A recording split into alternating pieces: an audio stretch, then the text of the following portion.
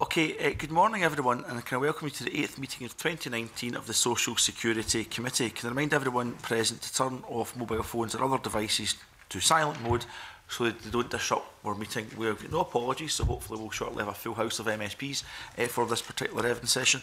And we move to agenda item 1, which is decision to take items in private. The committee is asked to agree that items 4 and 5, consideration of evidence heard during this meeting this morning, are taken in private. Has the committee agreed to that? Okay, thank you. We now move to agenda item 2, social security support for housing. This is the first evidence session of the committee's new inquiry into social security support for housing. This session this week will focus largely on private rented housing, and therefore I'm delighted to welcome John Blackwood, Chief Executive, Scottish Association of Landlords, Alice Simpson, Assistant Director, Homes for Good, and Sheila Haig, Customer Manager, City of Edinburgh Council. Thank you, the three of you. I know you've got a wealth of experience in this area, and we look forward to putting some of your views on the record, but we'll move straight to questions, if that's okay with your agreement. And the first question from Alistair Allen. Thank you very much, Convener. I think one of the issues that probably several of the committee are interested in are the whole issue about payments to landlords, and obviously some of the choices that now exist around that, and particularly what you feel that's having, or whether you feel that's having an impact on the way that landlords view tenants or potential tenants who are on universal credit. In the terms of universal credit, the changes brought about by the Chancellor's statement in 2017 probably made quite a significant difference. Citizens can choose for their rent to be paid directly to their landlord, and obviously the DWP would do that in the terms of vulnerabilities, but now it's actually a choice, so very much like Scottish Choices, if that's what you want to do, that's what will happen. So, you know, that potential for people to slip into debt there should be removed. As well as that, we have housing benefit run-on for people who are transferring from housing benefit into universal credit. So you get a 2-week run-on to reduce the opportunity to run into arrears. There's no 7-day waiting period anymore for people on universal credit.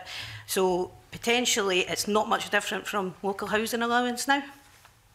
Is there any evidence that private landlords in particular are becoming wary or are advertising a wariness about taking on universal credit tenants? I certainly think there is a nervousness within the sector, and we're on record having welcoming the Scottish flexibilities, but I have to say it doesn't go far enough as far as the individual landlords are concerned. One concern that we've had, and of course this is happening piecemeal as it's been rolled out, with new applicants going on to universal credit. Yes, the Scottish flexibilities allow the applicant to actually say, pay it direct to my landlord, but that will only happen when it comes to the second payment, not the first payment. So we're actually seeing landlords now reporting to us. I've got one here in front of me, landlord with same tenant there in that property for years and years, never a problem, always in receipt of benefits, and now suddenly that person's in rent arrears because they've transitioned. There's been a new claim to universal credit, and that's a problem. So now we have rent arrears that never existed before. And my concern there is that this is only the tip of the iceberg. I think once people do transition from housing benefit through full service into universal credit, we will see a huge amount of rent arrears, as social landlords have found, certainly in England. Alice Simpson, do you want to add? We're finding that about 75% of our tenants are accessing benefits for all or part of their income, and we are finding that the Scottish options in theory is really good, but in practice there are tenants that have vulnerabilities that should have the DWP alternative payment arrangements in place, but job centres, when they are instigating the universal credit claim, are opting for the easier route, which would be the Scottish options.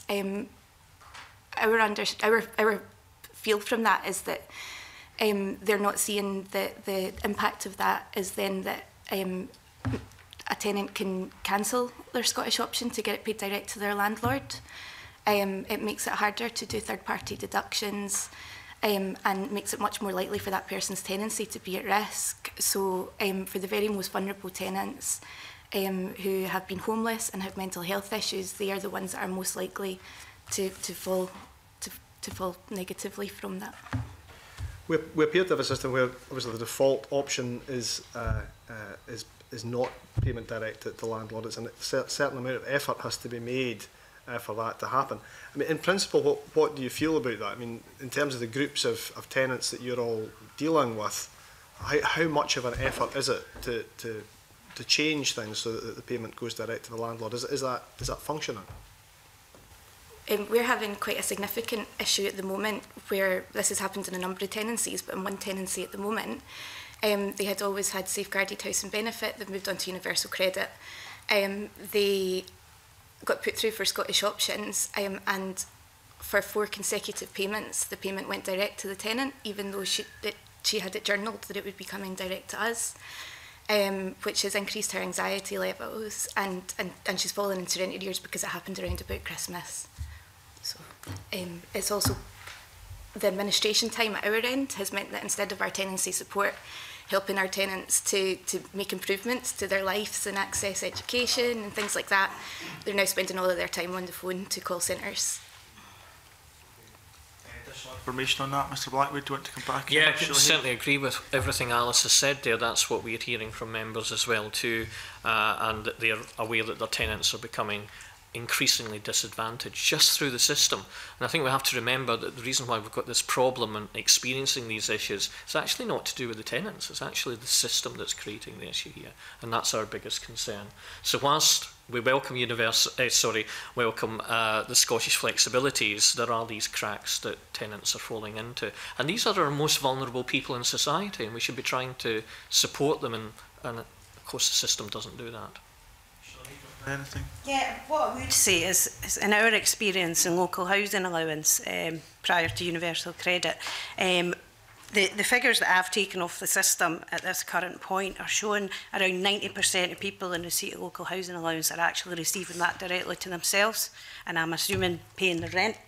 But, you know, it's perhaps a different clientele, but certainly from our evidence, local housing allowance has traditionally been paid directly to the tenant, and that's worked well for a number of years. Sorry, just conscious of the subject, obviously, of direct payment, which is what you asked there. Certainly we would welcome that. We think that would be a positive step to encourage landlords to take new applicants in receipt of benefits, and I think that would reduce a lot of the barriers that are out there. We've called for that in our written evidence, and we hope the Scottish Government would consider that. Some of the Scottish flexibilities are constrained, I suppose, by UK policy as well, but you won't find me disagreeing with the premise of what you're saying there. But I was just interested to know whether you felt that tenants themselves were aware of what their options were, or what efforts were being made to make tenants aware of what their choices were. I would think that at that initial meeting with the Job Centre Plus, it tends to only be around 17 minutes, I think, that each job advisor has got with the citizen, and I think that's potentially where issues are occurring. If people had more time to spend with their job advisor, I think that the checklist of everything that's open to them would be easier explained, but obviously the DWP are under the same constraints as many other public organisations, and the amount of time that they can spend with people is constrained. Okay, can I maybe just pick up something in that? Because, I mean, we did our last inquiry into universal credit and the working poor and low-income families there. We rehearsed some of these arguments as well, and something didn't sit easy with me, and that was, we talk about the choice for tenants, and we talk about Scottish options. It's not an option about whether to pay your rent, it's a responsibility. And yes, the money may nominally be yours and sit in your bank account for a period of time before you then transfer it to the landlord. But actually, there is no choice here. It's your responsibility to pay your rent. So, put simply, shouldn't the money just go straight to landlords anyway? I can't disagree with that. I think that should happen. Whoever the landlord is, whether it's a local authority, housing association, or indeed a private landlord, I think where some tenants find it difficult is that if they're experiencing difficulties in their life, that some of Alice's clients actually are, then this becomes a much lower priority. And often we find from tenants to say, listen, I just need to know that my rent's paid. At least I know the roof over my head is okay, then I can go on and sort out the rest of my life. And I think that's an important empowerment, actually, to help support tenants. And of course, that was taken away some years ago, where they didn't have the option to elect it to be paid direct to the landlord. So the fact they've got it back now is a good step, but actually, why not just pay it direct in the first place? Yeah, and I'm going to come back on all the others just to kind of just flesh that out a bit more, because this committee will have to make recommendations one way or another, which is why I'm just pushing on this a little bit more forcefully. But in terms of the private rented sector, I see from the Scottish Association of Landlords position and evidence ahead of today, one of the big concerns for landlords, of course, is rent arrears and securing that guaranteed income that you should get when you rent out a property. There's an absolute guarantee there if the money by default goes straight to the landlord. Would that encourage more landlords to take on those who are in receipt of benefit? Yes, I think it would. I don't think there's any guarantee, because of course the person could lose their entitlement to benefits, so therefore the money wouldn't go direct to the landlord.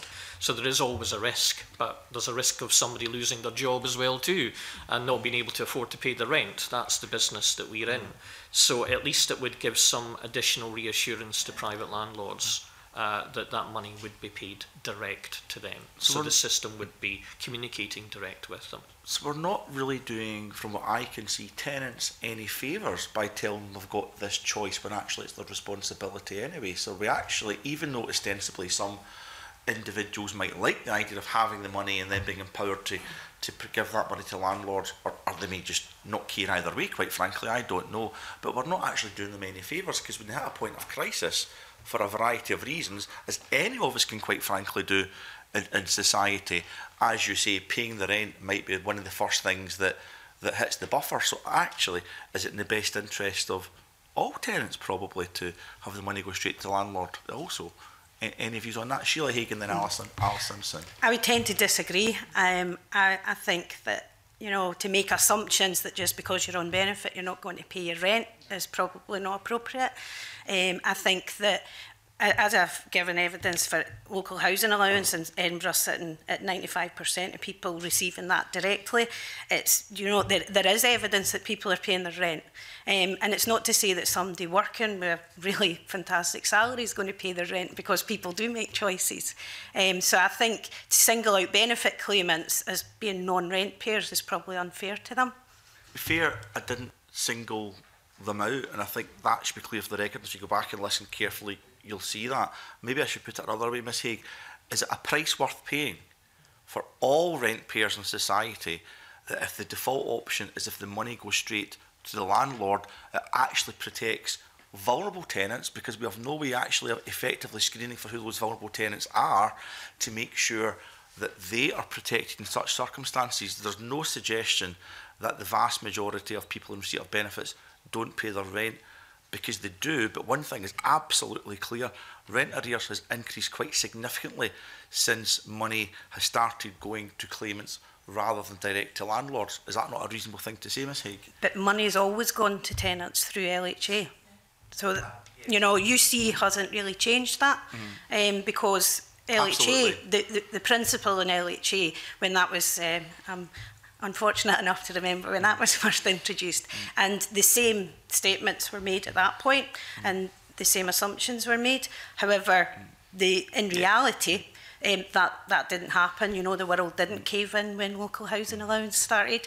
So, yeah, it's really important to protect vulnerable people, and it's really important that the DWP identify that at that point of claim and make that decision that, you know, in their best interest, that should go. But I think it's all about having that advice right at the beginning to support people in making the right decisions, because people may make that decision for ulterior reasons. So I think if I was to recommend anything, it's to get that support in right at the beginning, so that people are making informed choices.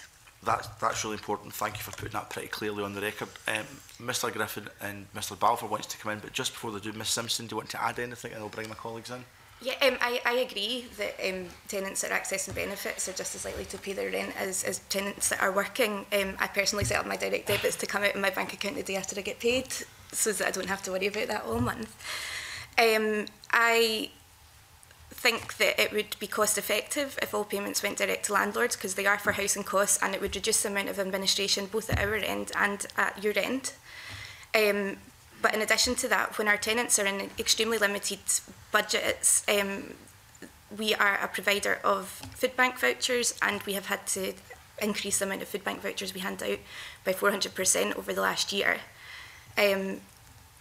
Then having a significant amount of money placed in your bank account that you then just have to give away to somebody else is much more likely to make you decide to use that money for something else. And as soon as you've got 2 months of rent arrears, when you have such a small income, it's much harder to come back from that and can end up with you going into the homelessness system. So I think it's a no-brainer that if it's for housing, it should just go to housing.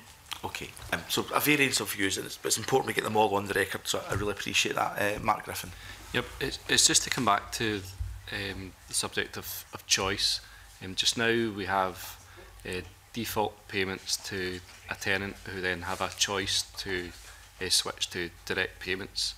What would your view be on a system where payments to landlords was the default option, but still maintaining a choice for tenants that they could choose to opt out from that? Heads are not captured by the official report. I think I saw a nodding head from Alice Simpson, so if you want to say something. Yeah, well, I would say that the biggest issue for us has been that when payment is meant to come direct to us, it has gone to the tenant, and they've not been clear on that.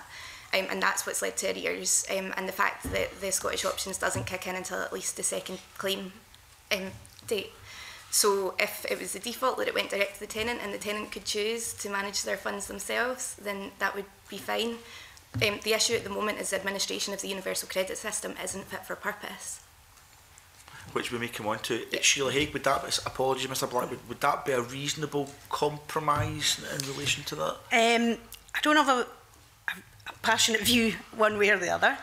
What I would say though is that if we mandated all payments to landlords, there are complexities in there, because not everyone receives 100% of the rent through universal credit, and that's been a real issue for councils where they have had managed payments and alternative payments arrangements, because they don't know exactly how much that's going to be. So there's no, it's not like housing benefit where there's pretty much a reliance that what you receive every month is the same. It's not really the same with universal credit because of the nature of that.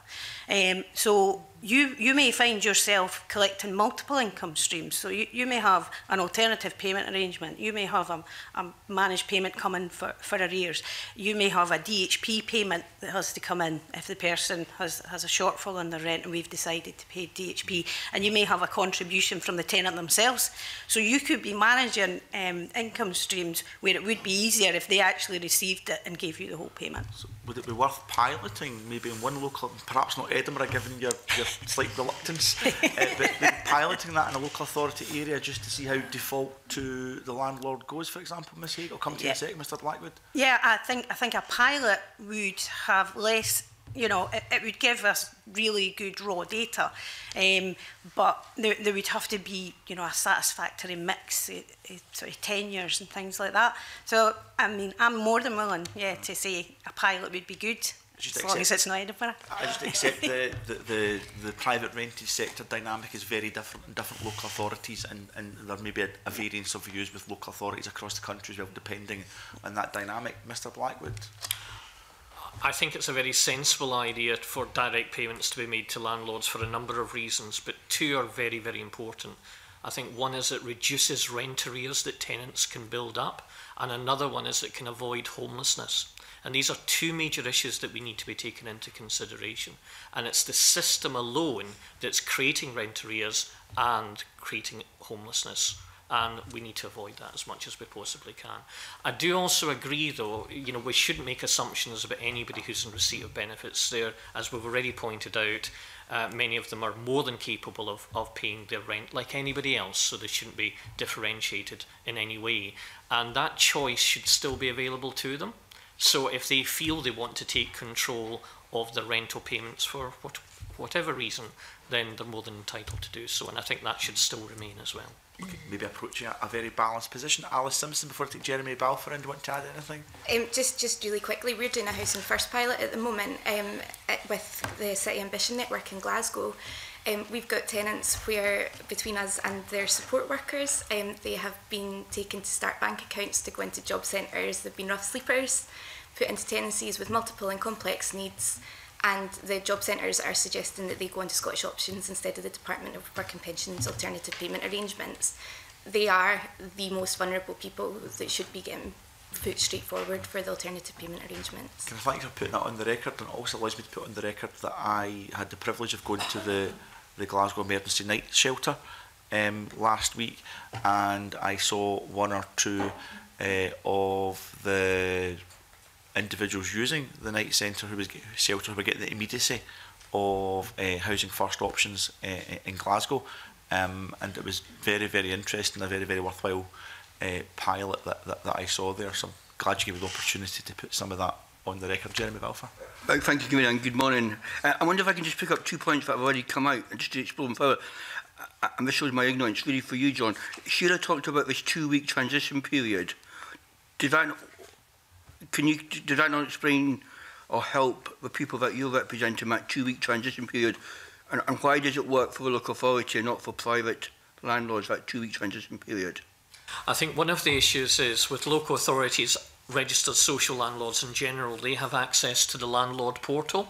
So they are provided with additional support and assistance from the DWP. That's not available to private landlords. So private landlords are in the position, they don't know this 2 weeks payment exists. So obviously it's part of our job to get that information out there. But there's a lack of information. There's a lack of support that's provided. Obviously I'm representing private landlords, talking about the support that's available to them, but I think equally to private tenants as well too. Now, it's a new system, and that takes time to bed in, and nobody likes change, and I think there's an issue with that too. But you will see from our written submission is that a big part of the caseload we get from landlords is saying nobody communicates with us. We send emails. Who do we phone? Because we're trying to help the tenant, especially the most vulnerable, who aren't empowered to make the calls themselves. Landlords are willing to help, but to just be told, oh, we can't speak to you, or not even reply to an email is not acceptable. I have to say, obviously, part of our work is trying to engage with the DWP to make these issues much easier for both landlords and tenants, and we're building good relationships with the DWP, but it's an uphill struggle. And we really feel it's the system that's creating that problem, and it's disadvantaging the very tenants we're all trying to help. But if the landlords knew about this 2 week, that would help. It would help in the knowing that it exists, but it doesn't mean to say you're going to get that money. So, and of course, many tenants are experiencing hardship, and they might have other priorities in their lives other than paying their rent. Okay. And I'm afraid when it comes to it, although we all might think the most important thing is keep a roof over your head, pay your rent or your mortgage, whatever that might well be, but actually other priorities in life come up at that time, and it might well be that landlord never sees that money. Just following through your argument logically, John. I'm going to let you to ask that next question. It's just that I saw that Sheila Haig was to respond to that as well, but I'll come back in. I mean, I would say the 2 week run-on is something that's automatically awarded when we get a housing benefit stop. So that's for people moving from housing benefit to universal credit. When people receive universal credit, that first payment, because of the changes in 2017, a full advance can be given. So people should not experience that hardship. And again, I know that it's the issue about how do we get that money, and that's the problem. And that's a relationship because that's a contract between landlord and tenant.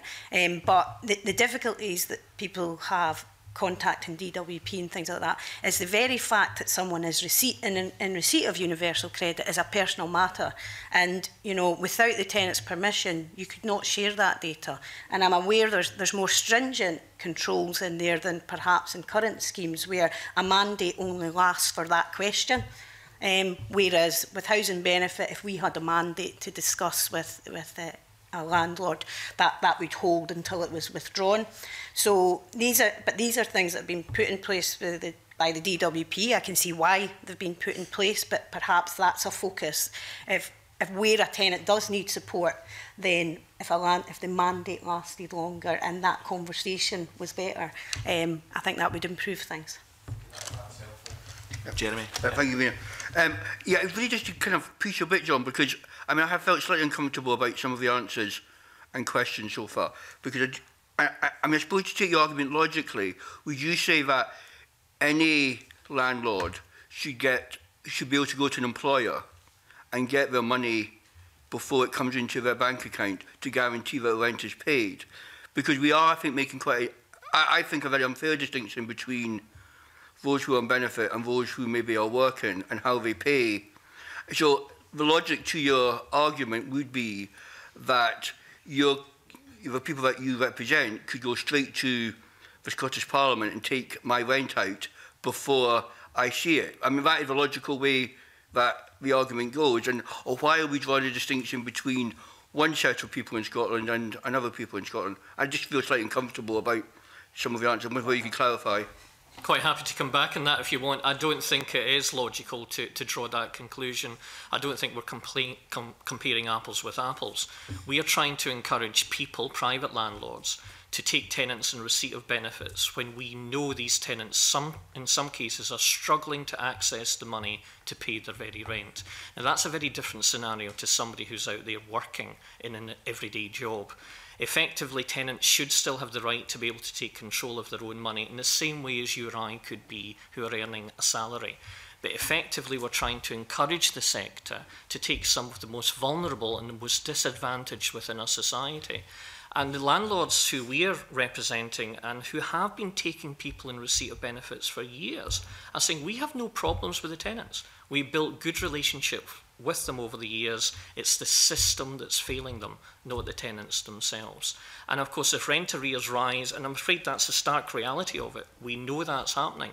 There's more and more rent arrears through universal credit now than ever was in housing benefit. And perhaps that's for a number of reasons. And I'm sure we can work together to try and solve some of these problems. There's many ways of achieving that. But I think a very positive step would be to say to landlords, listen, if you're going to take somebody in receipt of benefits, we can mandate that direct to you. That's what we would do as the government, as the powers that we have to be able to do that. I think that would be a positive step. And then from that, the tenants can elect through their own choice whether that continues to be the case or not. Do you want to add anything? Yeah, I would just like to say that our biggest issue isn't that all of our tenants that are accessing benefits need the payments to come direct to us. The issue is that the tenants that have asked for the payments to come direct to us or have gambling and addiction issues previously, where it wouldn't be beneficial for their health for them to receive the rent into their bank account, they are still receiving their rent, which is the only reason that I'm going, if it would be simpler for the housing component just to come to us, then that would be that would make sense. That's all very interesting. Sheila, do you want to add anything to that before we move on? Yeah, I do think, and John and I spoke about this before the meeting, that there's probably been a lack of engagement with private sector landlords. The DWP have done a really good job at engaging social sector landlords, and that's because they're very accessible. We did have some sessions for private sector landlords in advance of universal credit in the summer, and we did use our landlord portal, but unfortunately something went wrong and only 8 landlords attended these sessions. But I would say going forward, having John's details now, that Edinburgh will be working really strongly with our private sector landlords, because we're in a unique position as opposed to the rest of Scotland on the size and caseload that we have in the private sector. So I think there's a lot of good work to be done with local authorities in collaboration with the DWP to work with private sector landlords, to do a bit of myth busting and to highlight that there's DHP available, there's rent in advance available, there's help with deposits, there's help with removals, if these things actually obtain a better outcome for citizens. So I am more than willing to be working towards that with private sector landlords. Thank you very much. Might let you back in later, Jeremy. Get through some. I'll come back later. Yeah, Yeah, okay, Deputy Convener. Thank you very much. Good morning. first of all, I think what you said there is of concern to me about the lack of engagement with the private sector, because arguably it'd be more important, in my personal experience, I would be more concerned about private landlords giving up on the idea of taking tenants who are on universal credit. And that's really, I suppose, the basis of my first question, which is, have you noticed any trends amongst landlords just saying, I no longer wish to rent to tenants who are on universal credit payments? Have you seen any behavioural changes, or do you expect any? I haven't seen any evidence of that. And I know within housing legislation, it's actually not permitted to say, I won't take you because you're on benefit. However, you know, people may do that, but it isn't the case that it's, you know, it's... I would say from our perspective, we are noticing that there's landlords that aren't willing to take the increased risk of, previously if somebody was on housing benefit and we thought we would be able to safeguard that rent, it's been really easy for landlords that want to work with us to get them to accept tenants that are accessing benefits. On universal credit, it's a very different story that you're saying. You're saying move into this property without any money up front. In 6 weeks' time, you might get some rent and you might not. And that is that's a much harder sell. It's nothing to do with the tenants, but actually that's part of their affordability. We are certainly seeing evidence of it, and we've got a postbag that demonstrates that effectively more and more landlords not only are now saying, do you know what, I won't take anybody who's in receipt of benefits because of all the stories I hear, and let's face it, in the press we always hear the worst stories, but beyond that, we're actually seeing landlords with existing businesses where they're offering, and have been for some considerable time, tenancies to those who are in receipt of benefits, now changing their business model. They're now saying, I can't afford to stay in this marketplace anymore. And quite frankly, wherever you are in Scotland, there's more and more demand in the private rented sector to provide accommodation. So there will be more and more people out there who are in work, who are seen to be, shall we be perfectly honest and use the expression, a better bet to a private landlord. And they don't need to worry about dealing with the DWP and universal credit and understanding all the details of it. That's the stark reality, and we're seeing landlords shift their business model already. And at the moment, there doesn't seem to be any immediate solution to that because of the 5-week wait, and the design of universal credit means unless that changes, I mean, any other solutions? I mean, I can't think of any. Housing benefit has always been paid in arrears to private sector landlords as well. Right. So it's paid at the end of the period. The advantage with universal credit, it might be a disadvantage to the citizen themselves, is that they could get that money up front. Right. So they could get a full advance.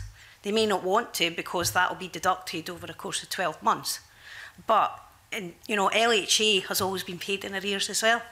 But, you know, what we do highlight is and we highlight this to tenants because that's who we deal with, that DHP is available for them and they could get rent in advance, provided, you know, that the outcome is going to be better for them. So that would solve a problem for the landlord and the tenant, but in the long run, the issue with that is the debt then builds up, and there's evidence that higher levels of debt for those in universal credit because of that, where they've taken an advance payment. DHP isn't paid back. So if we paid a rent in advance and we paid a deposit, that isn't claimed back.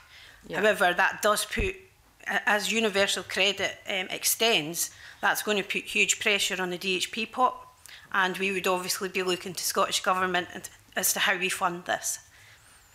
And we may come back to at some point about local housing allowances, which could also solve that problem separate from discretionary housing payments, but I know that's not the line of questioning you're particularly following at the moment, Deputy Convener. Any other comments on that before Deputy Convener comes back in?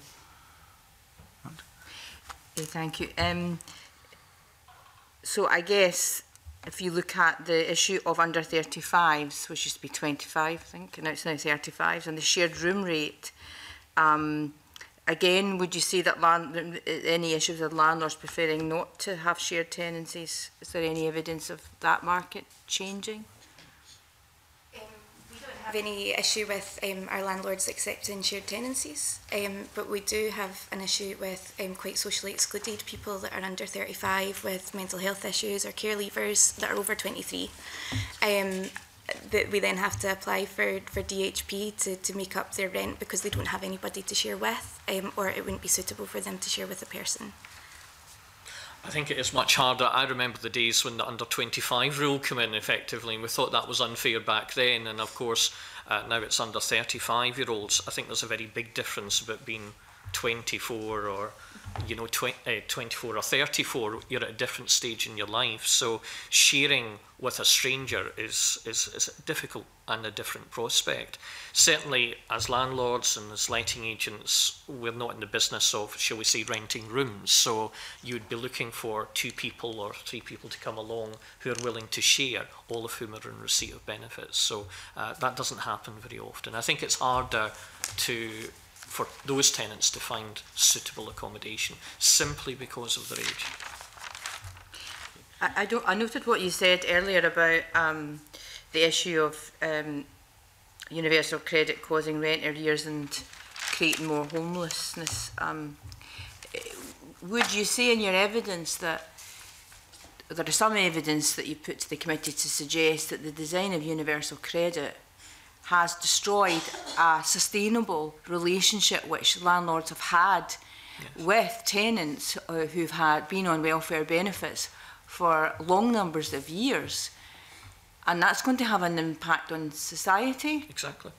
So it isn't just a question of tenants not being able to go into the private sector because landlords don't trust the system. Landlords are having to change their business model. But there is an overall impact too, which is that society is going to have to pick up the pieces of this because of debt and homelessness. Would you agree with that? Yes, I do. And I think, ironically, what's happening is we're encouraging, or we're creating a system whereby some of the most vulnerable in our society can end up in debt. And I think fundamentally that's wrong.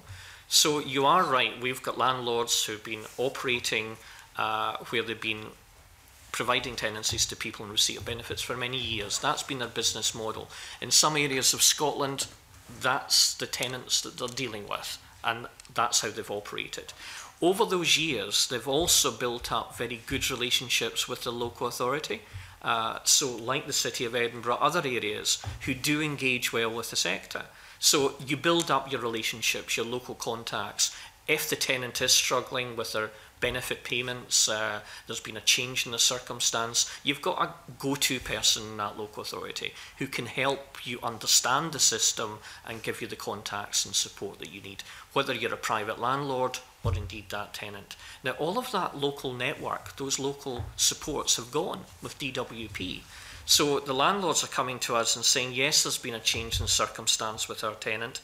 Before we would have gone to the council, they would have been really helpful and supported us through the process. And as long as I know it's going to be sorted, I'll get the rent at some point. So there's a kind of reassurance there, if nothing else. With DWP, they're literally told from word go, I'm sorry, we can't discuss this with you.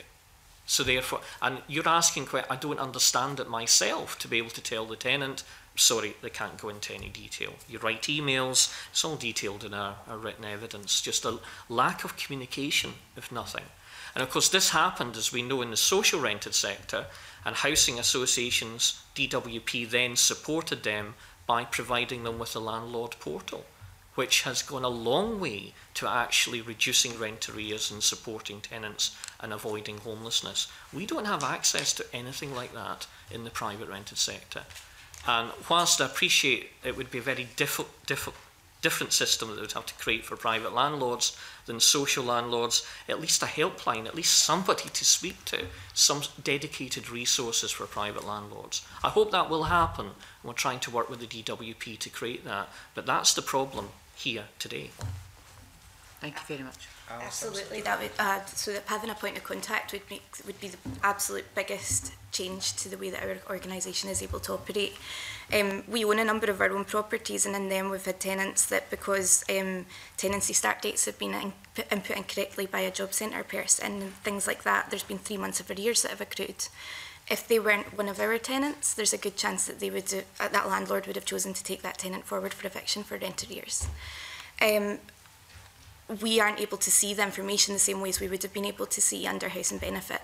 If we were able to see that information and we had somebody to speak to, then that would be perfect. An example of that is that recently we had 10 formal complaints raised with claims that had started from one job centre.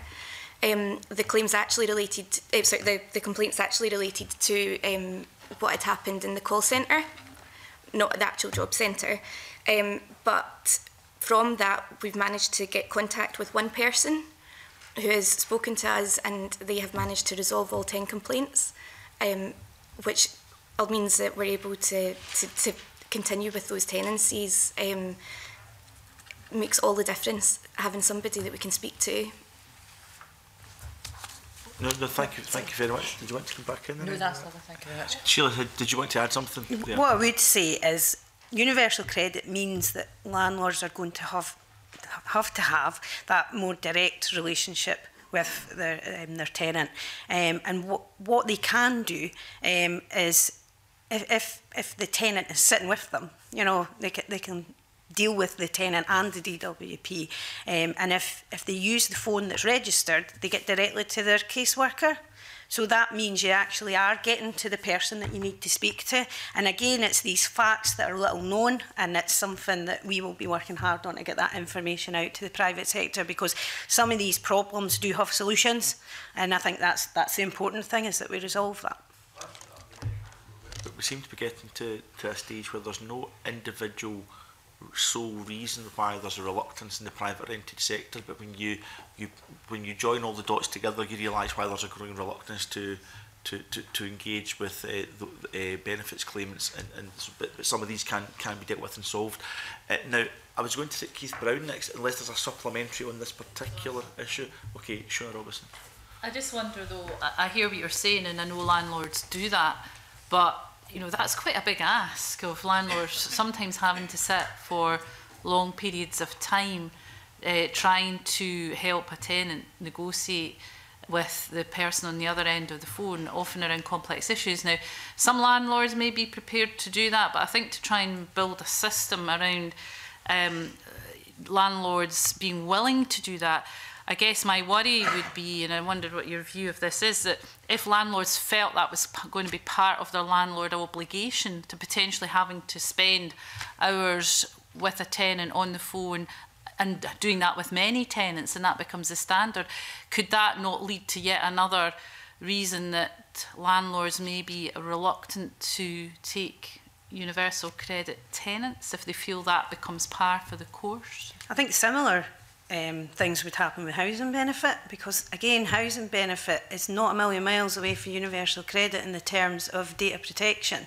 and that, you know, if a landlord, if they don't have a mandate and they don't have that buy-in from their tenant, will not get that information either. Now, we would, as a responsible organisation, ensure that we would take that information and do something with it. Whether that's the same in DWP, I don't know, to the same extent that they would do that. You know, immediately on if there's rent arrears declared, we will put a stop on housing benefit and contact the tenant.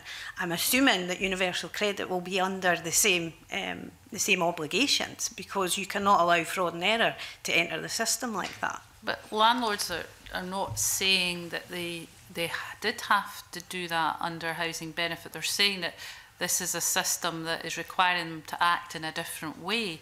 So there must be something that is different about the way the universal credit system operates compared to housing benefit. Otherwise, we wouldn't have landlords raising these concerns, and we wouldn't have a rise in arrears. I think it's probably the loss of that local contact, because it's a service centre.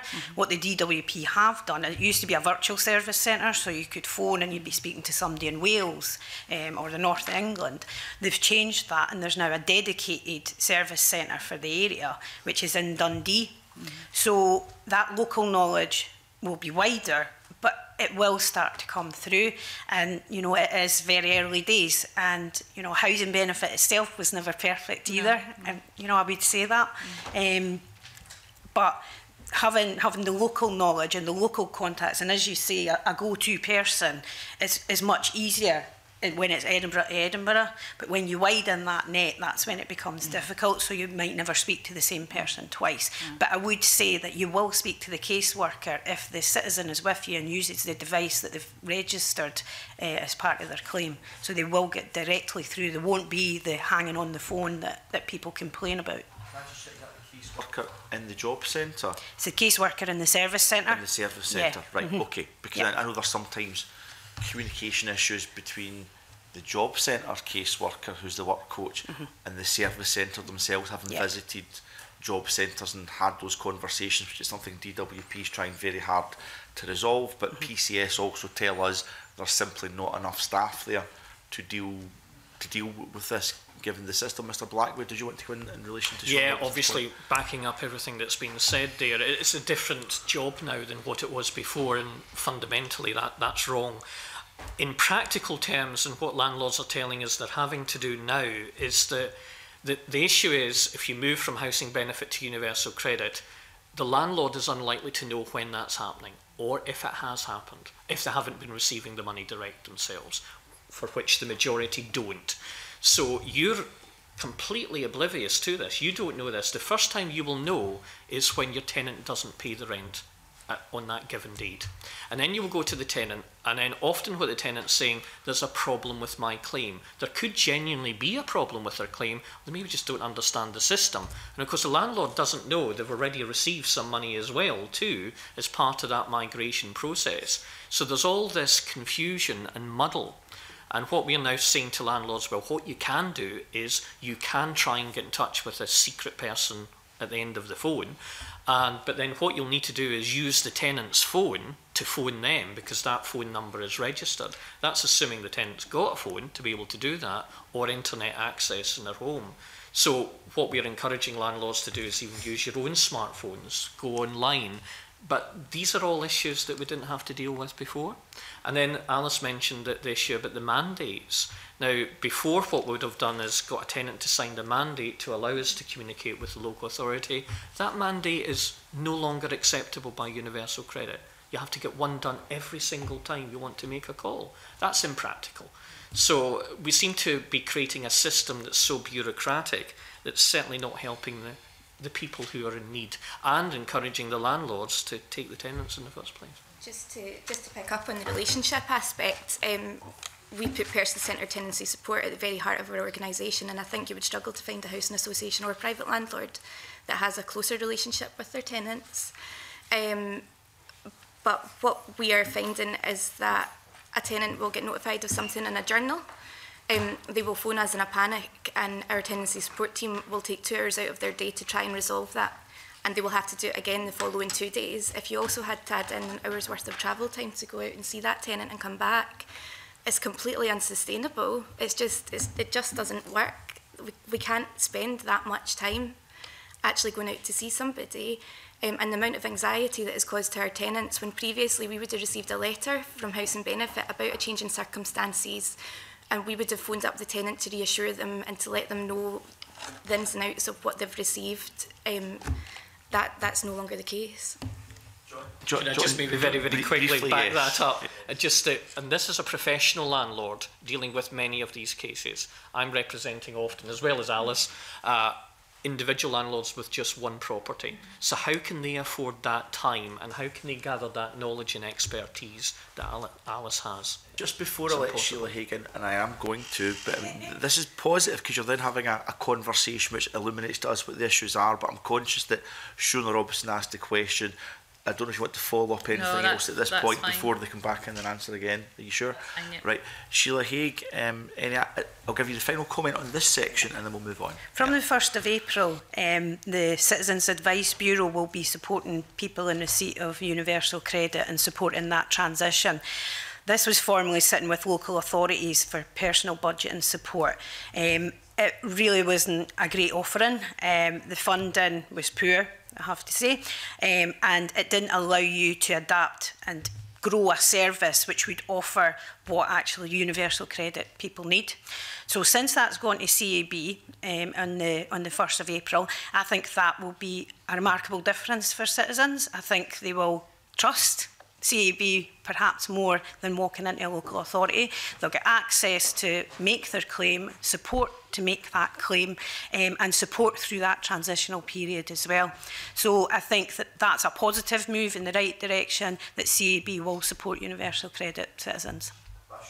To know. I mean, I've got an experience where MSPs will be the same, where we quite often refer people to CAB for help and support. I've looked at the situation in my area where sometimes CAB are sending them to myself because they're so overworked, to see what representations that we can make. So if there's additional resource from April, that's absolutely welcome. I think that's something our committee should certainly look at.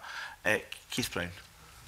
Thanks for the evidence so far. I'm just conscious of that sort of dilemma there was before about the direct payments and I suppose really the difference, to come back to a point is made between benefit recipients and others, is that the taxpayer, I think, has got a right and an obligation to know that the resources it's applying towards a particular end are actually being used towards that purpose. On the other hand, treating people as individuals, I think, so that the point made about a choice being made, perhaps the default position being direct payments and then a choice being made if somebody wants to do that. Having said that, I'm thinking of people like veterans as well, many of whom are very content because it's all they've ever known, that their rent was paid directly before it came to them. But leaving that aside, just some of the stuff we've heard recently is that there's an increasing use of food banks, a 400% increase in food vouchers, I think you said. There's increasing rent arrears, there's increasing demands or presentation of homelessness. And a number of, I think at least two of the panel have said it's to do with the system itself, whether it's transitionally things or the actual system itself that's causing these things. And it seems to be you're all trying to work around, as is the government, both governments I'd imagine, trying to sort the problems with it. Are you aware at any time of somebody, having looked at the inquiries into social security support for housing, of somebody saying from the other end, you know, how you guarantee that people have got a safe and secure accommodation, trying to look at it holistically rather than being driven by, in this case, universal credit, previously housing benefit, and then trying to plug the gaps? Has anyone ever tried to sort of say this, or are you aware of any systems which do it much more effectively in other countries perhaps?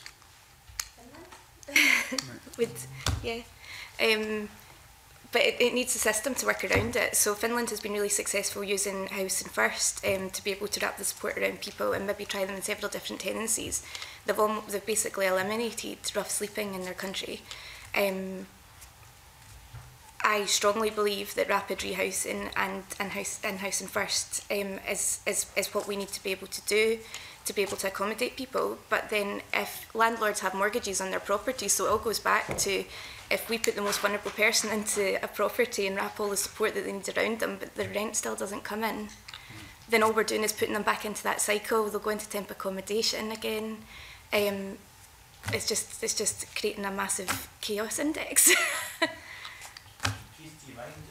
conscious we're doing really good question. We're doing an inquiry on social security as opposed to an inquiry on homelessness. So how would you change the social security system to do more of that? Because that's the bits that we'll be making recommendations on, is rather than on homelessness, for example. So what would you do different in the social security system?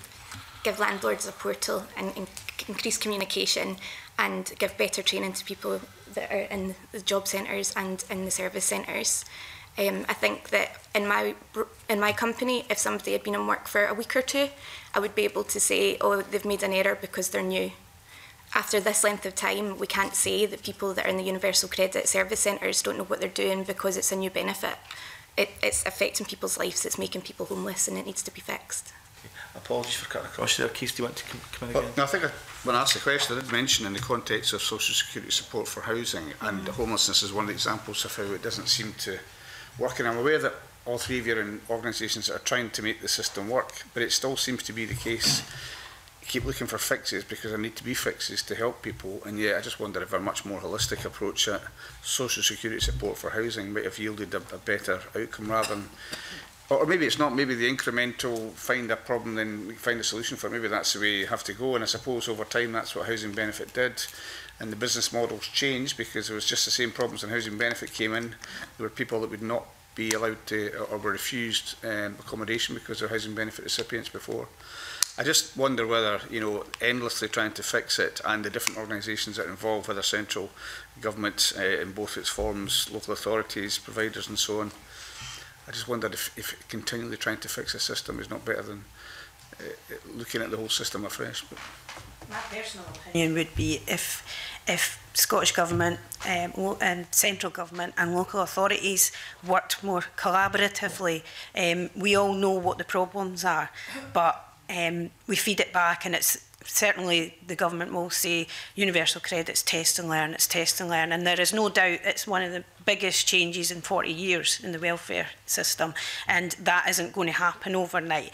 But the impact to test and learn on people is significant, and it, you know, it can ruin their whole life. But I think the time for maybe campaigning against it has gone, but to work collaboratively to sort the problems is where we really need to be. Comments, John?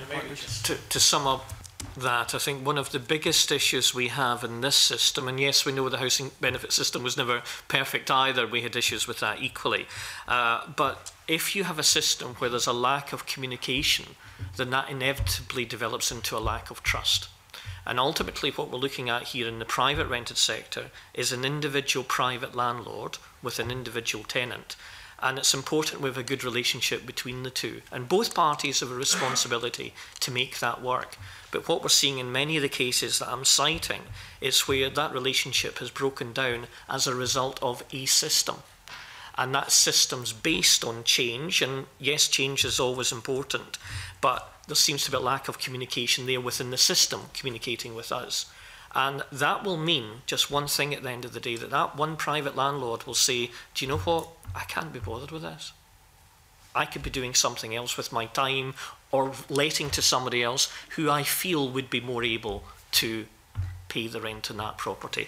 And sadly, that's meaning that people who've done this for many years, despite all the problems with housing benefit, they still kept those tenants. They still maintained that business model. Now they're saying enough is enough. I can't cope with this anymore. Now, back in January, I was invited to a round table with the Cabinet Secretary, Amber Rudd, about this, and she was very clear that she wanted to listen to what we were saying and find the solutions. So I'm kind of hoping, despite the negativity from this side of the table, that we will find some of these solutions. But it might be too late for some of those landlords and some of those tenants who will have racked up rent arrears and increased their chances of homelessness. And as a society, we need to be addressing that. thanks. Alison Johnson. Thank you, Convener. Good morning.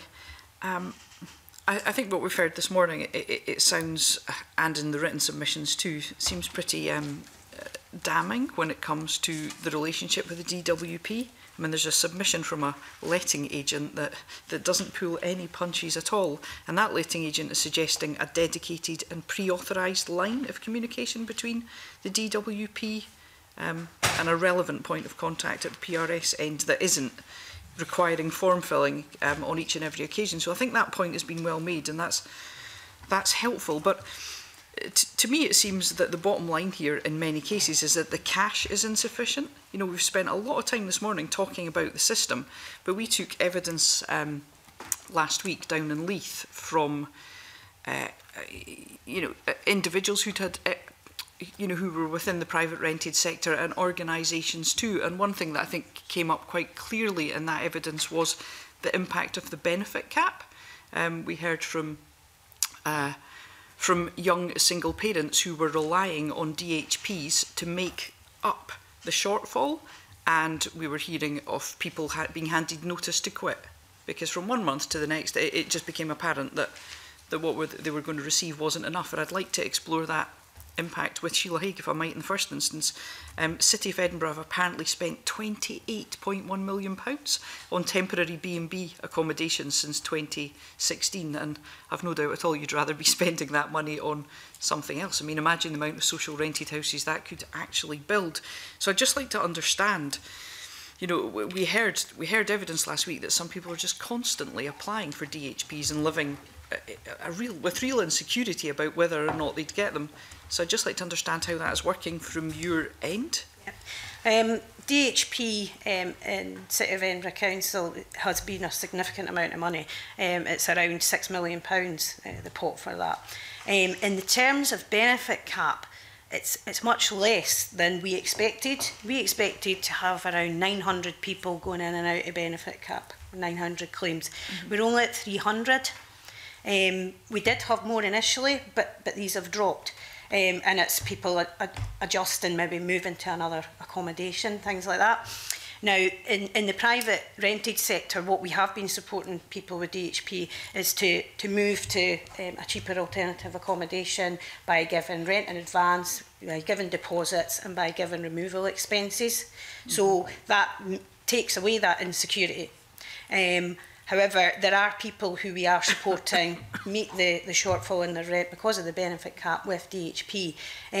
When we first went into benefit cap, I make no bones about this. We were very prudent because we were unknown what this was going to look like, and we would have had £1 million shortfall had the figures panned out as we had expected them to. That turned out not to be the case, and so once we got through the initial 3 months, we actually applied DHP for longer periods of time, and now we're looking at providing DHP where it's a benefit cap for the year rather than short term, to take away that insecurity, and it helps us as a council manage that as well. Yeah, can I ask how easy it is for you? I mean, obviously we heard from young parents who were concerned about having to move into that cheaper accommodation because it could be away from any family or support networks that they might have, so other costs are incurred as a result of losing that support. How easy is it in Edinburgh to find that cheaper accommodation? It's not. Rents in Edinburgh are much higher than our counterparts in Glasgow, for instance, and that is why where people have made reasonable adjustments, where they've tried to look at alternative accommodation, we will support them with DHP if there's no alternative. Edinburgh itself is going through quite a significant social sector house building programme, and we also have mid-market rent. However, that's not accessible to people purely on benefit, but that model may change in the future as the demand increases. But I think, you know, we are very conscious of the cost of accommodation in Edinburgh, and we use our DHP fund as much as possible, and we are bordering on the generous side when we look at people's expenditures and their income, so that we always look for a way to pay DHP, not to pay DHP. Yeah, okay. Are you content at the moment that the funding you have for DHP is sufficient? I would like the normal hardship DHP to increase. I think we've sorted out the under occupancy. There's sufficient funding for that, and that's always been fully mitigated by Scottish Government. But I think it's people facing real hardship, not people who are necessarily in receipt of full universal credit or full housing benefit, but people who are the working poor, who have maybe partial housing benefit and are struggling to meet that gap because of their expenses. And you know, they're a forgotten sector of the society who won't maybe ask for help, and probably are using food banks more than people in receipt of full housing benefit. Can I just ask a further question? You're saying that you expected possibly to be contacted by 900 people, and it's been about 300. Do you think everyone is aware of the fact that they can contact you for help? Well, we find out about the benefit cap through the DWP, and then we approach the citizen about their benefit cap, and we invite them to apply for DHP. So I'm confident that I am reaching those who I need to. Okay. Thank you very much. Okay. Can I just check before we move on to Michelle? You were mentioning the benefit cap there, but there's also the LHA allowance levels, which has, and I just want to double check, so they've been kind of, if you like, staircasing down the way, so it's now 30% of available commercial rents in any local authority area, and since 2016 that's then been frozen as well. So you would have expected either one of two things to have happened, if not both. One would be the potentially the quality of accommodation that is then on offer, whether the LHA will make the full meet the full payment. If you're over 35, of course, might go down, or the selection, the variety of it goes down, or it puts more pressure on discretionary payments. And it was just that apology, that exchange between Alison Johnson and Sheila Higg seemed to suggest it hadn't been putting additional pressure on it. Maybe I just misheard that, so it's an opportunity to clarify some of that. It would be huge pressure if the fund wasn't sufficient and wasn't significant enough. And we are in the fortunate situation that it is. However, people have been difficult to engage to get them to apply. I mean, there are people who we've written to 3 and 4 times to ask them to apply for discretionary housing payment, and for whatever reason people aren't doing that. But we do make every effort to try and get that. In the terms of LHA, I completely agree that it is completely out of kilter with the rental market in Edinburgh, and I really feel, and I've made this point, I'm on a group that meets in Caxton House with the DWP, and I have made the point on every occasion, people are still listening to me, about how Edinburgh needs to have some kind of Edinburgh waiting in the same way as London does, and that benefit cap should align in the way that the London boroughs do, so that it's greater than perhaps the rest of Scotland, because accommodation is so difficult to come by and it's so expensive.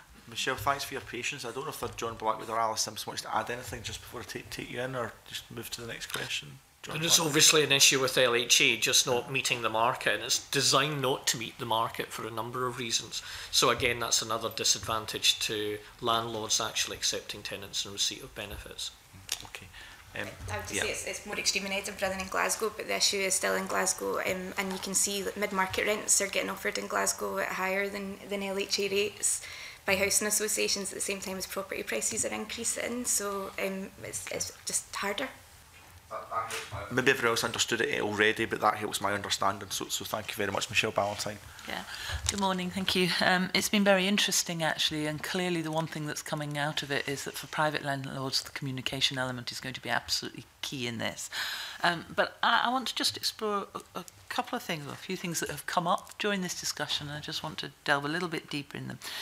The first one, which is probably a very quick yay or nay, is obviously data protection has changed over the last couple of years quite significantly. We're all struggling a wee bit with some of that, I think, and I'm assuming that's had part of the impact around some of the communication issues as well.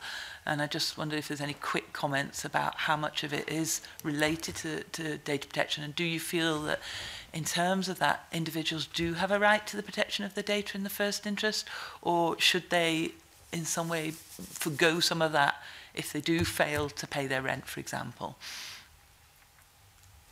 I don't think you could change data protection laws because people have chosen to be in rent arrears. What I would say is, for me, the difference between housing benefit and universal credit is that's not changed. We have always been very protective of that data because technically it was always the DWP's data anyway. So we have always protected that data, and without a mandate we'd not have that discussion, even to the point to say if a person was in receipt of housing benefit or not, and you'll have experienced that, John. You know, it's always been the case, and I've worked in benefits for over 25 years and that's never changed. Right. What we do like to do though is make sensible decisions at the back of that. So for in my team, I would expect if that conversation had been had and a landlord had been told, I'm sorry, I can't tell you anything, I would expect my officers to be taking action to go in and look at that claim and contact the tenant, right, to protect their tenancy. So why can't that happen if a landlord rings up now and you see and says, I've got a problem? Why? Is it because it's going to the centre as opposed to going to the local? Is that simply the reason? So. And it's perhaps not been part of their culture to do that. Right. Whereas it has been a culture because of that local relationship, it has been a culture. Okay, so that's something about that. And that's fundamentally one of our issues here. We have had those good relationships before. No, I don't see any reason why that can't continue. But you do have this faceless DWP, and of course landlords are saying, well, where do we phone? Well, there's nowhere to phone. There's not a number. There is a number in the City of Edinburgh, but there isn't for the DWP. So we need to create these channels of communication which don't exist at the moment. And as I say, the Cabinet Secretary is keen to develop that the best way we can. But the issue is we need it now, and perhaps we should have had it long before now. So following on that, the other one you mentioned in passing was about the use of alternative payments through the DWP system or Scottish options. And you seem to imply that having those two and people going for Scottish options rather than alternative payments was causing some issues and confusion. Is it then that because alternative payments now exist, it would be better if we just didn't have a Scottish option and that people just went straight to alternative payments? Because that seemed to be what you were implying, particularly Alice. You made that comment. I think if I can jump in first, I think it might be easier actually that the Scottish options only applies on the second payment, not the first payment. So the easiest and most sensible thing to do is let it apply on the first payment, and that way we don't need to worry about it. And because it does seem to be, and it is anecdotal, but what we are all hearing is that don't go through the alternative payment arrangements through vulnerabilities, just go to the Scottish options because administratively it seems to be easier. And I think that's the feedback we are getting. But actually that could mean that tenant ends up, and that's certainly what we are hearing, ends up in rent arrears. Maybe only for a month or so, but that's actually rent arrears that should never existed in the first place, had the continuity of the protection of the payments to the landlord been maintained. And this is for the most vulnerable people we're talking about. And the continuity, if they went with alternative payments, if it was already being paid to the landlord, would that just continue unabated if it went through alternative payments then? So if it's on alternative payments, the issues that we're having around if somebody changes from housing benefit to universal credit, the people that are administering universal credit are saying that they don't have access to information to see that the housing benefit has been safeguarded for the last 10 years. I don't see any issue with tenants having options, and I think the Scottish options would be good. I think that there's a jar because there's two different governments trying to administer it. Arguably it would be easier if it was all just run in Scotland. So if it was just one government that was doing it, it wouldn't make as much difference. The issue is that there's an option that seems to get means tested before it gets implemented. It's all to do with the administration of the system. Okay. Sheila, anything to add? I really do think that the alternative payment arrangement, if that goes from month one, that's probably easier than having Scottish options, and it's probably at a very confusing time where people are moving from either one benefit or another, or they've lost their job and moving into that. If there's to be an alternative payment, it should be from day one, if the tenant agrees to that. And I think leaving it a month, it's a temptation that perhaps isn't needed for some people. And I will reiterate, I mean a very small amount of people. My final one, which is sort of combined then, is a couple of things that I've been hearing from private landlords, and I just wondered whether you'd been hearing the same sort of thing. So a couple of landlords told me that actually the tenancy laws change is also making them rethink their modelling. So it's not just about some of the benefit changes, it's about the whole of the changes that have gone on around being a landlord.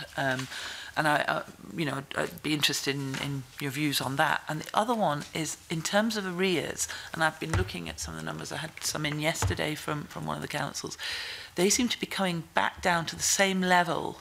This is an area which has had UC rolled out for a wee while now, and they're back down at the same level as they were at the point of rollout. And been falling year on year. And when I was talking to some of the landlords about this, what they were saying is that a lot of the arrears are cash flow arrears as opposed to permanent arrears.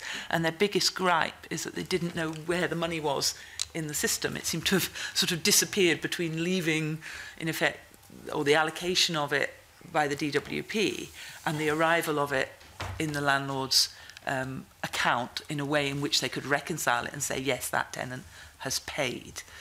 So, you know, and for me, there's a huge difference between arrears, as in the tenant's gone out, spent them, and you're never going to get them, or it's going to be very difficult to get them, and the tenants, it's been allocated, it's been paid, but it hasn't arrived with the landlord. And cash flow is a huge issue for private landlords, as you know, clearly. So I just wondered if you've got any thoughts on that. Because of time constraints, I just want to give a time check to everyone.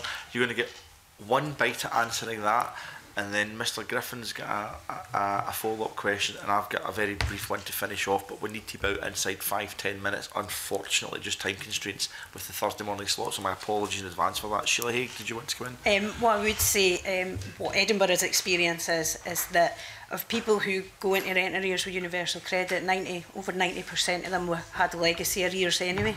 So it's not necessarily that you see has caused an arrears problem. It may have made it a wee bit worse because of when the payment's made.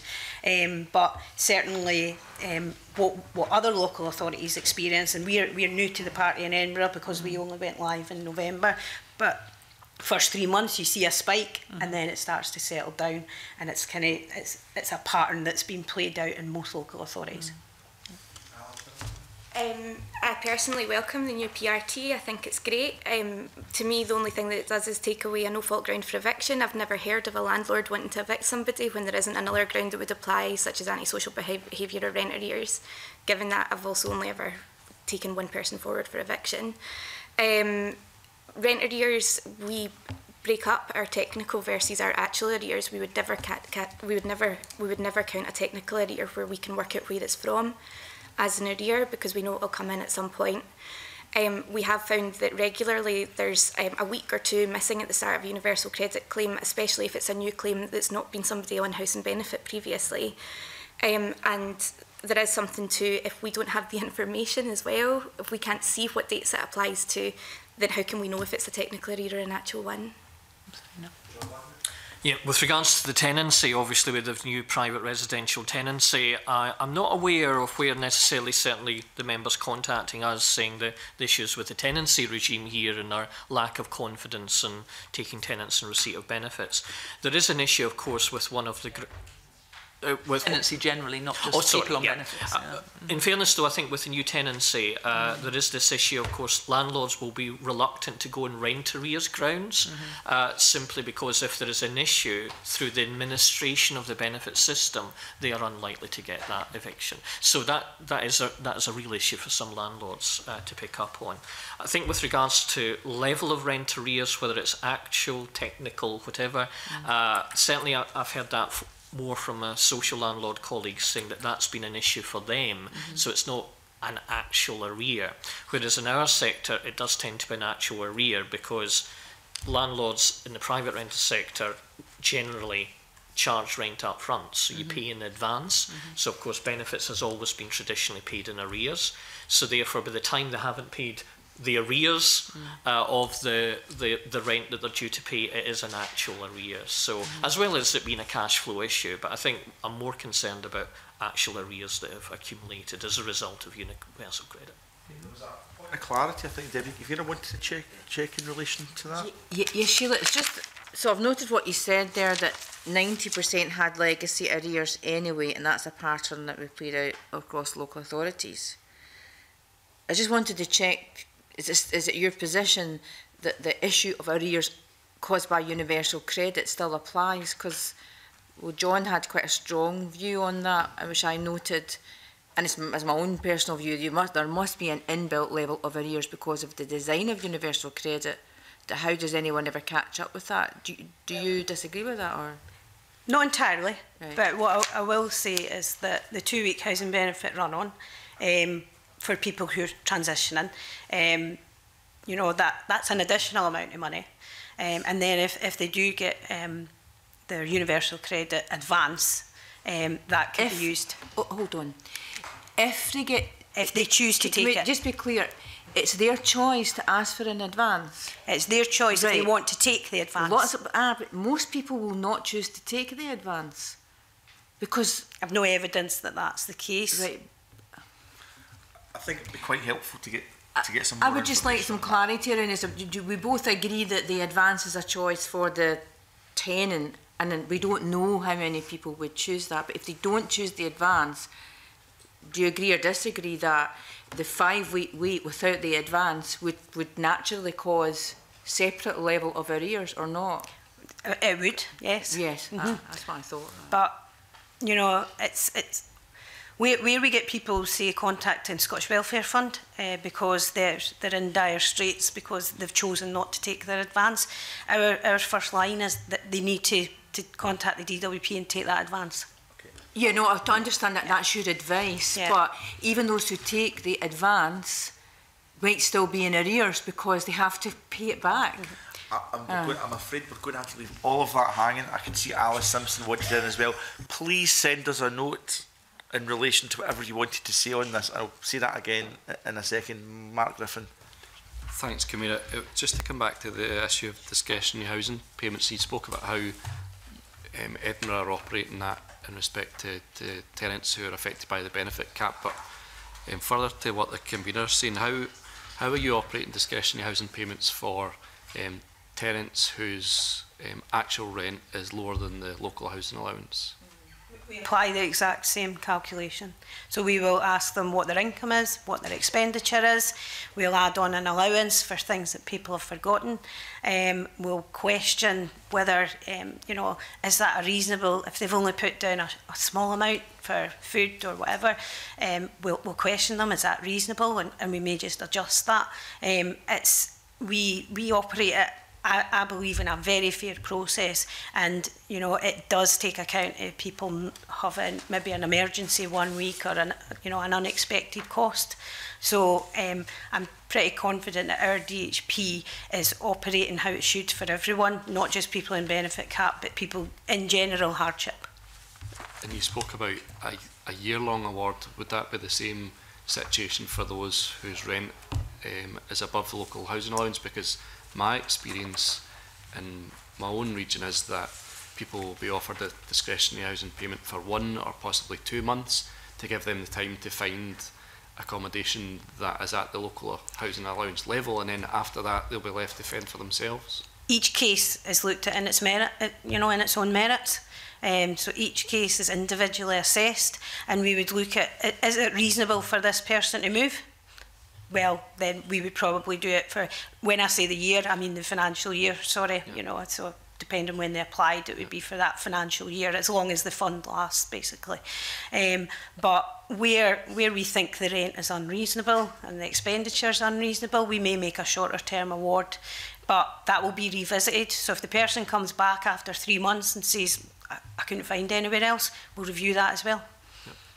That certainly seems to be more generous than the experience in my region. Do you have any knowledge of how other councils are operating discretionary housing payments? Each council has the right to operate their discretionary housing payment fund how they want. What I will say is Edinburgh's pot is significant in comparison to some others, and it could potentially just be a constraint within that local authority that the DHP that they've been awarded doesn't actually cover what they need to pay out. Okay, thank you. We have to explore.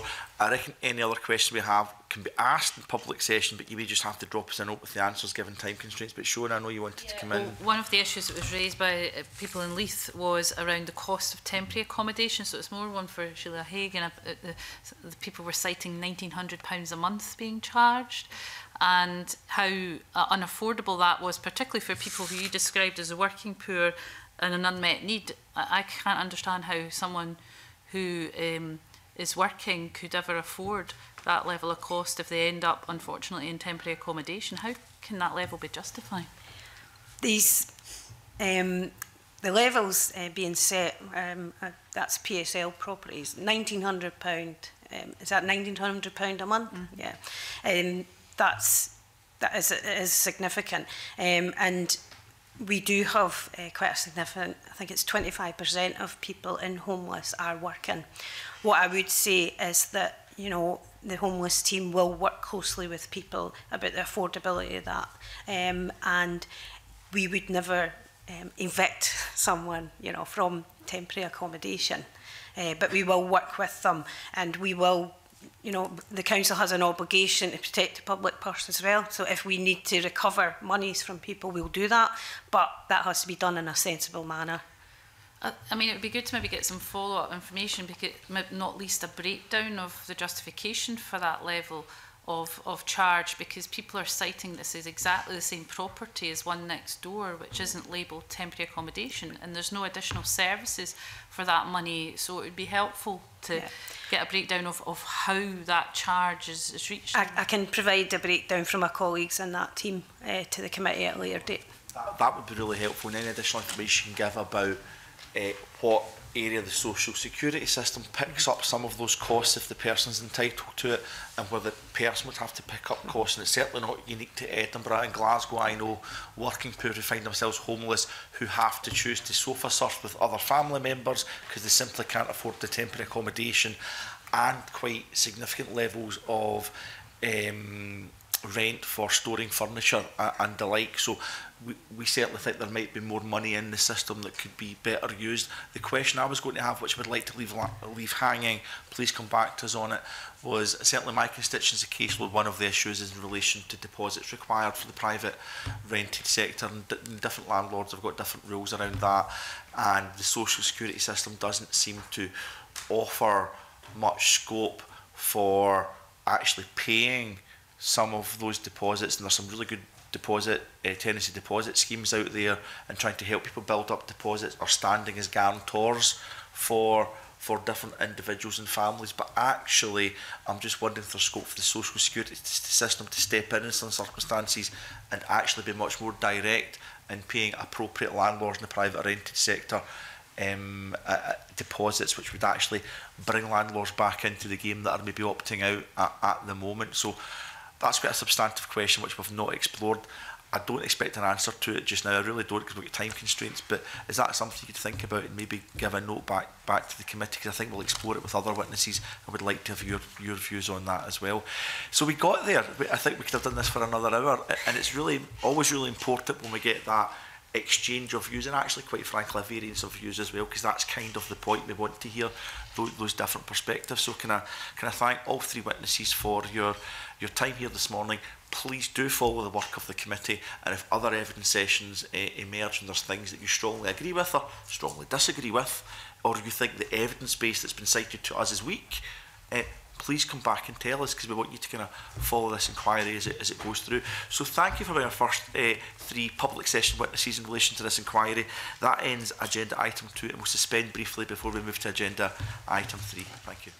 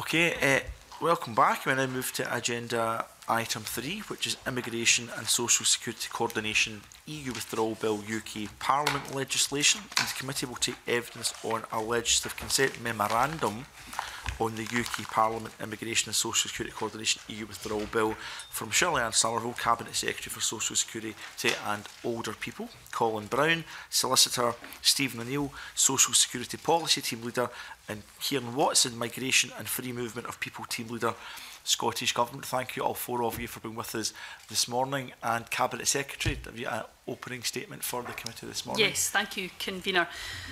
The UK Government's Immigration and Social Security Coordination EU Withdrawal Bill aims to achieve three things. First, to end freedom of movement and bring EEA nationals and their family members under UK immigration control. Second, to protect the status of Irish citizens in UK immigration law once their EU free movement rights end. And third, to create powers for UK ministers, Scottish ministers and Northern Ireland to amend by regulation retained EU law governing social security coordination. It is the proposed conferral of this power onto Scottish ministers that triggers the convention that UK ministers should seek the consent of the Scottish Parliament. The social security coordination provisions can be viewed as a logical extension of the statutory instruments considered by the committee in January. The committee will recall that those instruments made the necessary technical fixes to allow retained EU coordination rules to operate effectively in a domestic setting. This means that people entitled to benefits in virtue of these rules will be protected in a no-deal scenario. But the instruments were made under a single-use power. This means the rules are frozen with no mechanism to allow for revisions or updates. The powers proposed in this bill address that, allowing the retained rules to be adjusted for future policy development and to keep pace with any reforms of coordination at EU level. In addition to UK ministers, the bill proposes that the Scottish ministers and devolved administration in Northern Ireland also get a power for matters within devolved competence. Though having such a power might be a useful tool, we have no plans to exercise it. The UK Government's approach to coordination has actually been broadly positive, to the extent of committing honouring the rules even in a no-deal scenario. The political declaration on future relationship also makes reference to the desirability of ongoing coordination in the future.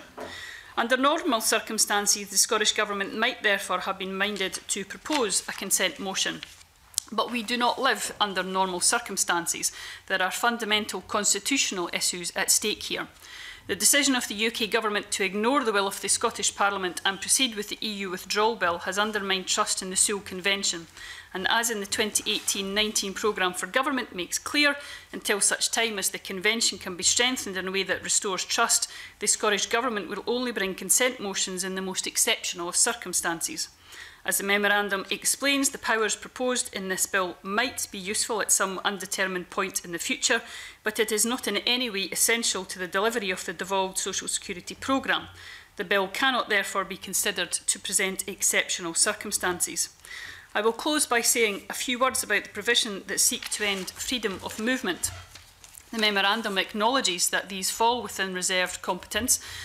They are therefore not strictly relevant to the question of legislative consent, but the evidence is unequivocal. Ending freedom of movement will profoundly harm Scotland's economy, its communities and its global reputation as a welcoming and progressive nation. To cite just one example, our universities are already seeing significant fall in number of EU students.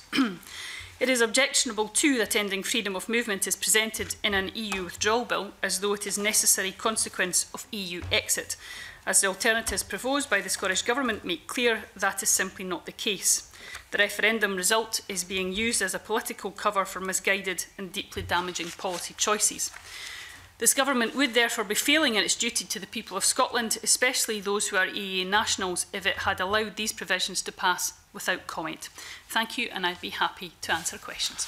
Okay, thank you, Cabinet Secretary, for stating the Scottish Government position on this. Are there any questions from members at this point? Mr Griffin? Thanks, Convener. I understand the Government's reason for not seeking to lodge an LCM. That's probably a broader debate for somewhere else. But I just wanted to ask if there are any practical implications for not lodging that motion. We can't see any practical implications for it. At first reading, this might appear quite a wide power, but in reality we do not view it as that. And I give one example of that.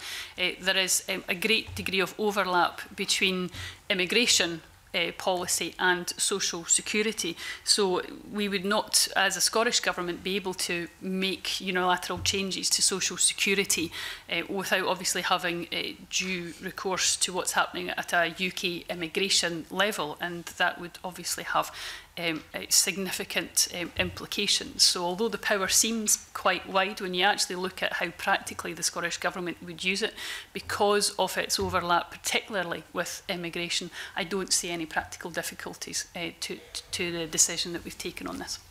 Okay, thanks. I thought that was important to get on the official report, and that's all the question that I have. Okay, we've got a few more bids for questions. Shona Robertson. Did you spot yourself first, Shona? But sorry, no, that's fine. I mean, I think you absolutely would agree about not lodging any LCM given the damage that this will do. But I guess on the specific question, and you maybe just touched on this, the fact that the coordination provisions are included in a bill that's principally concerned with immigration suggest a link between the two policy areas. Is there something the committee should be more aware of in that regard? Well, I'd have to be frank and say it's difficult to say because the Scottish Government were given very late notice about the fact that these social security aspects would be attached to the immigration bill, and it's not been let's say a great example of the due process that would normally happen for a Westminster bill that contains a devolved aspect around social security, and I think that's been a matter of regret. Obviously my officials have been in close contact since we have been advised of this policy that will be in and has devolved implications, but the reasoning why these are attached is I think unfortunate, because it pins it together with some deeply concerning immigration laws that the UK Government would wish to put through. Were you given any reason for the delay? No. Oh, okay. Deputy Convener? Thank you very much. I'd just like to concur with the statement you made about the importance of freedom of movement to Scotland. I just wondered, without rehearsing all the arguments, you did say unless the UK Government restores trust, is that just a wider reference to the whole Brexit debate, or is there something else? Well, I think it's very important that the trust is trust comes back to the Sewell procedure, and that is a wider issue for this Parliament. Michael Russell has written to the UK Government, I think now twice, on this aspect, particularly raising suggestions as to how trust in the Sewell procedure the Sewell Convention could be maintained, enhanced, and that is a very important aspect this Parliament will need to look at. So it sits because of Brexit, but I think even if at some point there is a resolution to the mess that is Brexit at this moment, then we will still need to look very, very seriously at how we can have trust within the Sewell Convention, as we used to do in the past. Thank you very much. Okay, Michelle Ballantyne. Yes, can I just check, for my understanding really, it's a straight question. When we leave the EU, does not having an LCM in place, and it's sort of following on slightly from Mark Griffin's question, does that mean you would have to go back subsequently and agree something, or are you saying that the position is such that, and the coordination and cooperation is such that nothing subsequently will happen, but you will have that power anyway?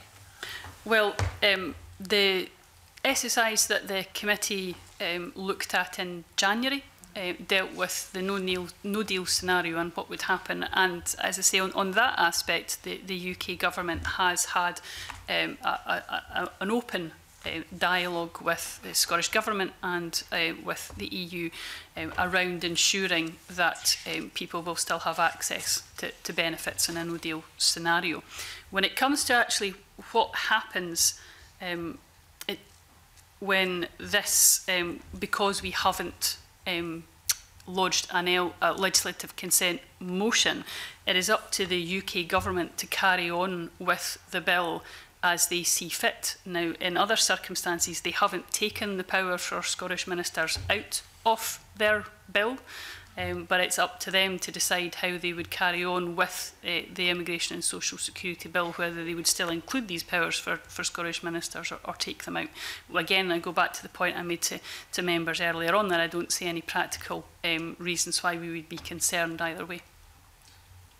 But if I'm hearing you right, you're saying that technically by not having an LCM, the UK government could choose to not embed the powers in the withdrawal bill. By signing an LCM, they would be embedded in the withdrawal bill. It makes no difference because of the way that the Seoul Convention is being interpreted. The UK government can carry on with this bill as it is currently drafted, whether we lodge a legislative consent motion or not. So you think it's just an irrelevant piece of paperwork?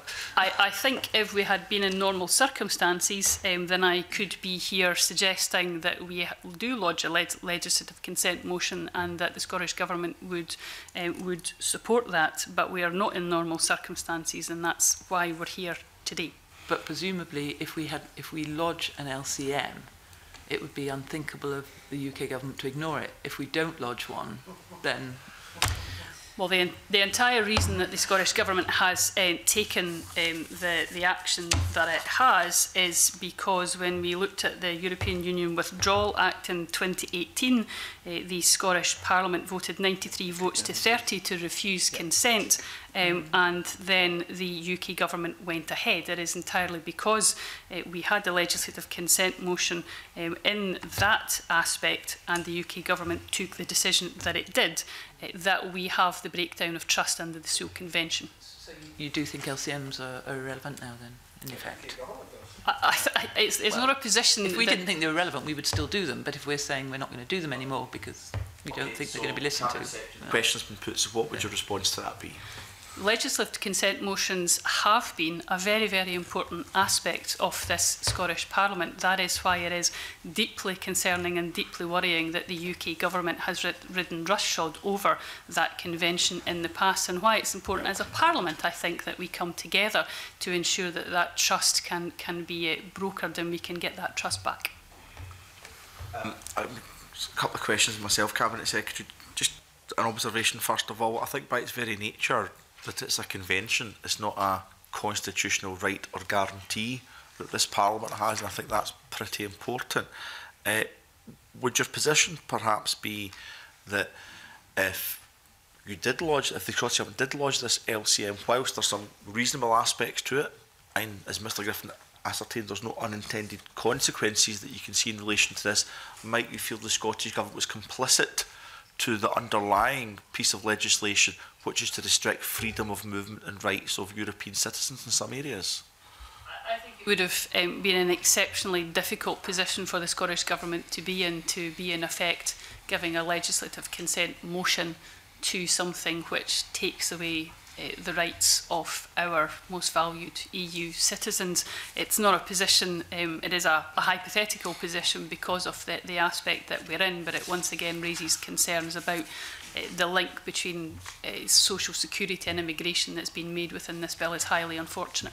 Okay, that said, my understanding is that the underlying piece of UK legislation both transpose and guarantee certain rights in relation to social security, and the power that in theory would be conferred on Scottish ministers if this was put through as an LCM would be the variance of some of the technical aspects of those rights, or the changing of those aspects of those rights that may accrue if the underlying bill is passed. Would that be a correct understanding of the LCM that we're looking at here today? Because we've all spoken in very general terms, no one's actually looking at the details of what this actually does or doesn't do. Would that be a reasonable, very simplistic perspective in relation to what the underlying LCM is? I mean, basically the statutory instruments which the committee looked at dealt with what would happen in a no deal, and that allowed the reciprocal arrangements to carry on. That was very important, and that's why I was, and the Scottish Government was, supportive of those.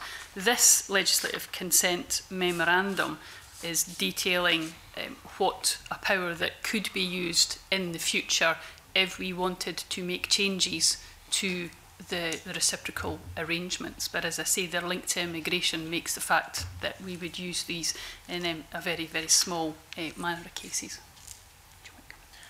Just one further point that might be worth adding to that is that the scope of the Scottish Government's ability to exercise a power of the nature that's in the bill is also restricted by the reciprocal nature of the way the rules work, if that makes sense. So exportability of benefits, for example, relies on all of the EU states agreeing to do that. So although the power, as the DPLRC pointed out, looks very broad, the immigration provisions and just the way that the rules work administratively, so for example, if the Scottish Government wanted to bolt some new provision onto the rules that wasn't reciprocated across the EU, that would be a very difficult thing to do indeed. The Scottish Government would then have to have in place bilateral agreements with all 27 EU member states plus the rest of the social security jurisdictions in the UK. Where the power could be used is in a circumstance whereby the UK government decided to withdraw or restrict the way that it planned to execute the rules, so using the exportability of benefits example again, in a world where and there's no suggestion at all that this is the case, in a world where the UK government decided that it wasn't going to export a particular benefit anymore, and Scottish ministers still wanted to do that, then theoretically that power would allow Scottish ministers to continue to do that. But as the Cabinet Secretary pointed out, the UK government appears to know the value of coordination of social security, and I don't think that Scottish ministers have any objection to the way that the UK government are planning to approach that. Okay, final question, and colleagues want to come in and ask one or two other questions. Given that the DPLR committee has raised concern over the wide scope of the powers and take on board what the Cabinet Secretary, Mr O'Neill, has said in relation to this, if at some point in the future this Parliament, not the UK Parliament, was to consider returning to this matter, do you think it's worthy of a bit more consideration than perhaps it has been, given the fact the UK bill itself was only presented, I think, in December last year? Does it all feel just a little bit rushed, perhaps? I think the timing of it is exceptionally unfortunate, and as I say, the usual time that we would have had, and indeed the Parliament would have had to examine these in detail has been greatly curtailed. This may be an issue which, again, we might come back to in the future, but I think it is important to stress that actually on this issue, the UK government's approach to reciprocal arrangements has been overall positive, and that I think does need to be recognised, because that does negate the fact that we would take a different approach to the UK government on this. Okay, thank you. Alistair Allen, followed by Keith Brown. I can understand the Scottish Government's reasons for taking the action or not lodging the LCM, given the implications you've described both for constitutional questions and also for freedom of movement. But I just wondered, has the UK given any indication that it understands or has commented in any way in detail on any of those concerns? Obviously other members have mentioned the importance of trying to get to the bottom of this problem and trying to find if there's a way of introducing some faith back into the process around the Sewell Convention. I just wonder if the UK government has offered any commentary on your concerns. Well, the second letter which Michael Russell wrote to the UK government was sent on the 6th of December. That once again, and he also wrote on the 12th of September, he in those letters had detailed suggestions, proposals on how the Trust could come back to the Sewell Convention. It deals with one of the aspects that the convener mentioned, that this is just a convention, and that it would have, he suggested, including the strengthening of the statutory protection in the Scotland 2016 Act, for example. So those suggestions have been made to the UK government. My understanding is, as yet, Mr Russell has had no reply to that letter. Anything else, Mr Allen? That's me. Thank you. Keith Brown? Yeah, as the convener said, it's always useful to look at the detail. It's our obligation to do that. But just if we pan out for a second, there's two really quite sad things happening here. One is the diminution of the rights of EU citizens, because this directly impacts, and I don't think that should pass without comment. And the other is about the LCM. Let's be interested in the Cabinet Secretary's view. In 2010, if you remember, we were told there was a respect agenda. After the referendum in 2014, we were told there was going to be a very powerful Parliament with its rights enshrined in law. And then shortly afterwards, we had Lord Keane in the Supreme Court saying that this convention was merely a self-denying ordinance on the part of the UK government. Given what you said about the way that the LCM is now viewed by the respective governments, do you think it's now just a dead letter, or is it retrievable in any way? And do you see any signs that the UK government is going to change its attitude towards LCMs and the rights of this Parliament? I think it is absolutely possible for the Scottish and UK governments to get to a position where there is trust in this again. But that takes both parties to be able to redefine that trust, and I think it will take movement from the UK government, as Mr Russell has defined in his letter, to actually ensure that this is embedded and is much more than just a convention.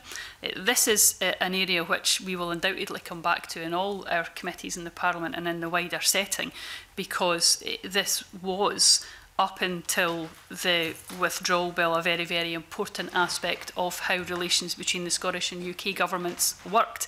And we do need to get back to that. There is certainly a will within the Scottish Government, as shown by the letters that Mr Russell has written, to get back to that. And we've came up with concrete proposals about how that could happen. It does take the UK Government to respond to that, to be able for that trust to be built up. This is obviously an aspect that involves both parties. Alison Johnson. Thank you, Convener. I'd just like to say that I fully understand and endorse the Government's view that it can't recommend that Parliament consents to the provisions of the bill. And I too, I think this is incredibly sad. I've got great regret at the removal of freedom of movement and the potential damage that has for our communities and services. But we've had a discussion sort of on it. I think it is very serious. You can say something's, simply a convention, but it's sometimes those softer things that build relationships and trust. And when you discard something simply because you can, because you think there are no consequences, I think that's far from the case here. There are consequences. But I'd just like to understand, there's been a discussion on the LCM, protocol more widely, but on this particular matter, this particular issue, will the Cabinet Secretary be corresponding further with her counterparts in the UK Government? I certainly had a conversation, I think it was the day before this bill was introduced in Westminster. I was informed on a phone call that there would be social security aspects to it, although officials had previous contact. Since then, officials have been in a great deal of contact to stress to their counterparts the Scottish Government's position and our approach to legislative consent motions in general, and that it would be unlikely that the Scottish Government would consent, and that was the point I made on my phone call. So obviously once this process has gone through committee, then we would of course be putting that in writing and raising our concerns, reason why we've got here. The fact that I don't do this light-heartedly, and I don't do that unaware of the consequences, but there is a wider aspect that we need to look at for the LCMs in general, and before any Cabinet Secretary could take a different position. Thank you. Okay, Jeremy Balfour. Good morning, Cabinet Secretary. Two just very brief questions. Just so I can get it clear in my head, in principle, forgetting all the kind of stuff around consent and all that, but in principle, the power that this will give or could give to the Scottish Government, in principle, you have no problem with and would welcome? We are not here because I'm not recommending the power. I'm not objecting to the power. I'm not refusing consent. It is because of the wider constitutional aspects that we're here.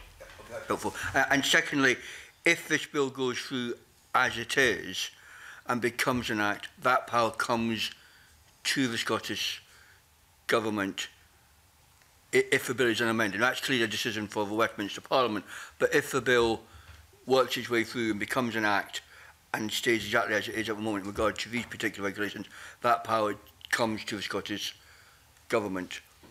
Yes, it's up to UK ministers to decide whether that power stays in or not. Well, presumably it's up to the Westminster Parliament. Well, it becomes, you know, ultimately it's a bill that becomes an act, yes. And that would be a decision for the Scottish Parliament, sorry, for the UK Parliament to make. You're quite right, for the UK Parliament, yes. UK ministers will have a view, I'm sure, but it is indeed up to the UK Parliament. The sovereignty of Parliament. Yeah. Any more questions on that? Okay. I thought we had a good airing of the issues there. That concludes our consideration at this point. Can I thank you, Cabinet Secretary and officials, for coming along to discuss these matters with us. And we now move to agenda item 4, which were previously agreed to take in private, so we now moved into private session. Thank you.